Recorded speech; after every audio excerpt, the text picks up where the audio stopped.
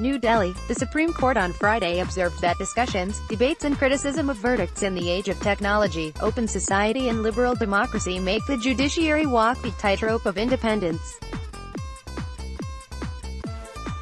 A bench of Justices A.K. Sikri and Ashok Bhushan, in their separate but concurring verdicts, said that the Chief Justice of India is the master of roster, and has the prerogative to allocate cases to different benches.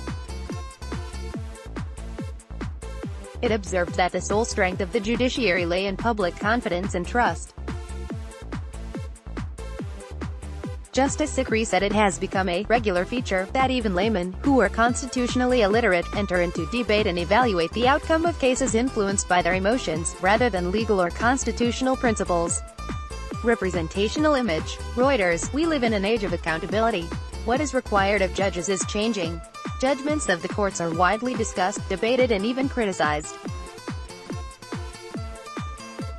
In this age of technology, open society and liberal democracy coupled with varied nature of cases raising complex issues which are decided by the courts, including hard cases, any outcome whereof may be susceptible to criticism as both views may appear to be equally strong, he said. In that sense, judiciary walks the tightrope of independence, Justice Sikri said while highlighting that the judiciary discharges one of the most important functions, that is the administration of justice. Our Constitution guarantees free speech, fair trials, personal freedom, personal privacy, equal treatment under the law, human dignity and liberal democratic values, he said. This bundle of non-negotiable rights and freedoms has to be protected by the judiciary. For this reason, independence of judiciary is treated as one of the basic features of the Constitution, Justice Sikri said. He said that the Constitution makers had reposed great trust in judiciary by assigning it the powers of judicial review of not only the administrative acts of the government or the executive but even the legislative acts. Here, we may point out four major aspects of judicial status or performance, which are independence, impartiality, fairness, and competence, he said, adding, the judiciary even without the sword or the purse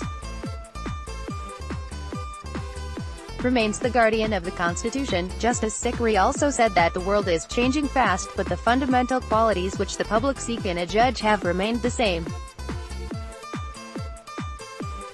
These are wisdom, patience, a sense of practical reality, fairness and balance, independence of mind and knowledge of law, moral courage or fortitude, and a total commitment that justice should be administered according to law. At the end of the day, it is the virtue of righteousness, impartiality, objectivity and scholarship which a judge commands to ensure respectability to his judgment, he said.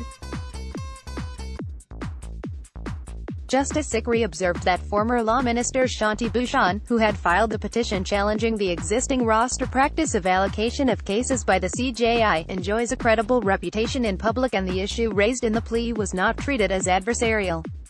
The bench also said that the system prevalent and developed in one jurisdiction cannot be mechanically adopted by the judicial system in other countries. After all, no system is foolproof. There is always a scope for improvement.